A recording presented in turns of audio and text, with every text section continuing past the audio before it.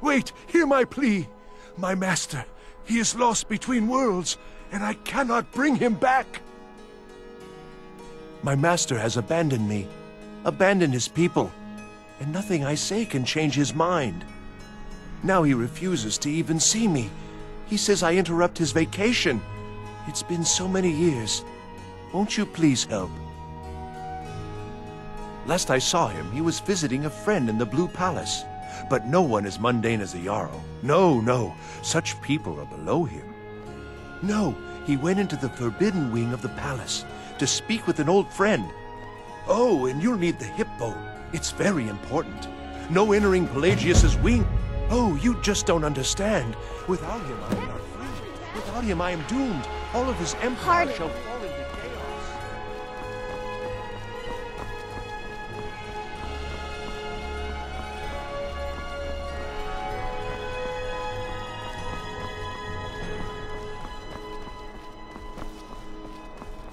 Watch the skies, traveler.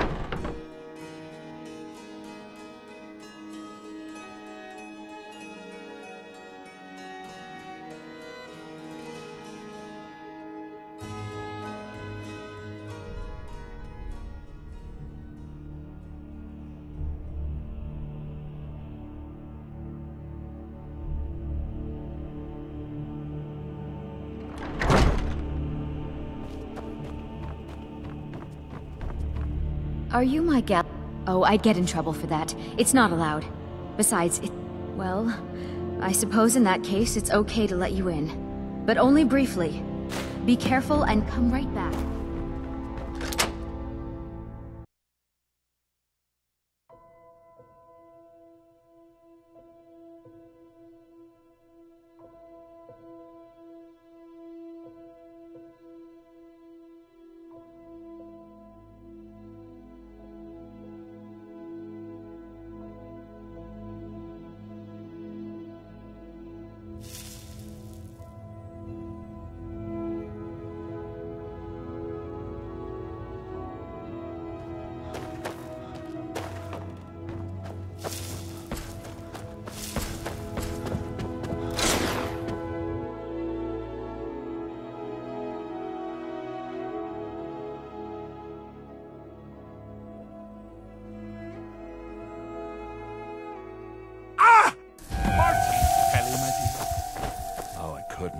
How rude!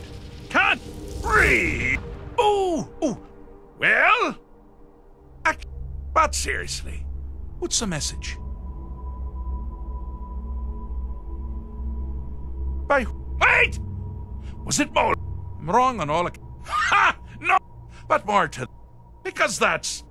crazy! You do...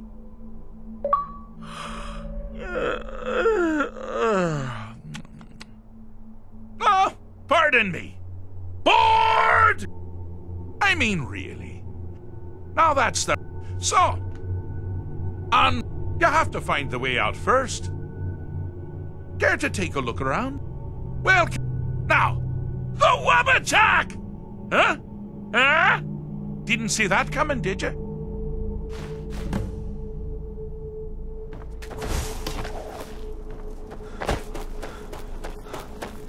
Ah! Now this is a sad path. Pelagius hated and feared many things. Assassins, wild dogs, the undead, pumpernickel.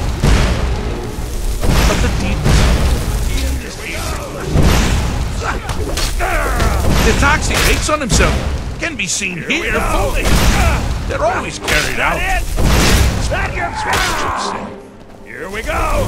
The self-loathing enhances Pelagius' anger. But his confidence will shrink with every hit. You must bring the two into balance. Wonderfully done. Pelagius is finally ready to love himself and continue hating everyone else.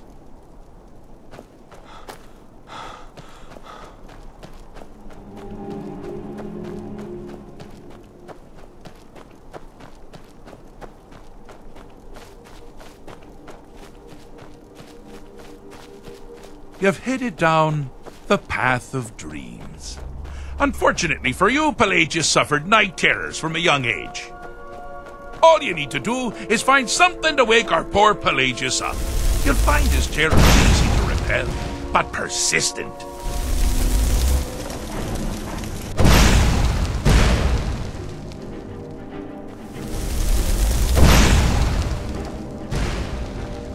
Now I guess a surprise.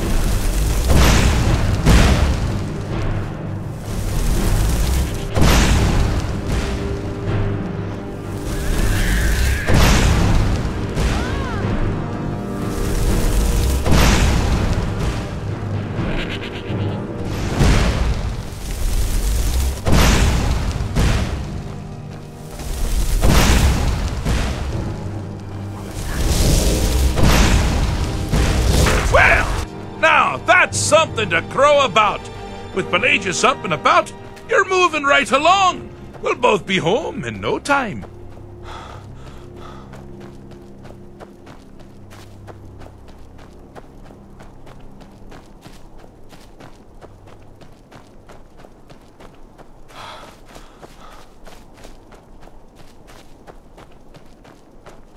Oh, good choice! Well, good for me. I find everyone being out to get you so terribly entertaining. You might find it less so. You see, Pelagius' mother was, well, let us say, unique. Although I suppose, in the grand scheme of things, she was fairly average for a second. That woman wielded fear like a cleaver. Or did she wield a cleaver? I never get that part right. Oh, but she taught her son well. Pelagius learned at a very early age that danger could come from anywhere, at any time, delivered by anyone. Oh, I thought you'd never figure it out. With the threat gone, Pelagius is under the delusion that he's safe, which means you've helped him out, sort of. And we're that much closer to home.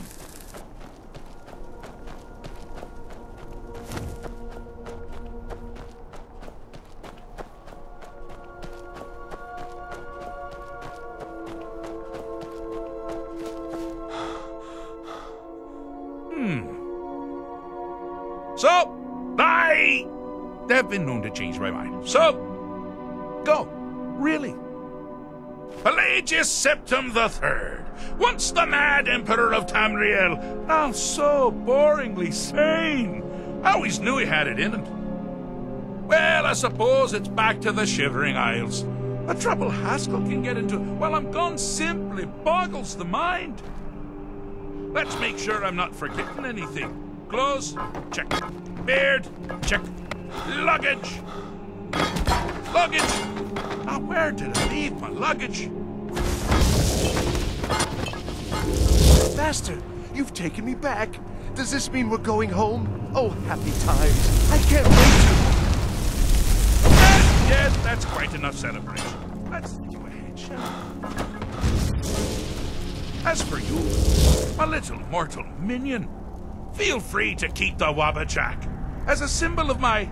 I'll just take the damn thing. You take care of yourself now.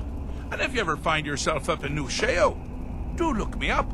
We can share a strawberry tart. Ha ha! Ta-ta!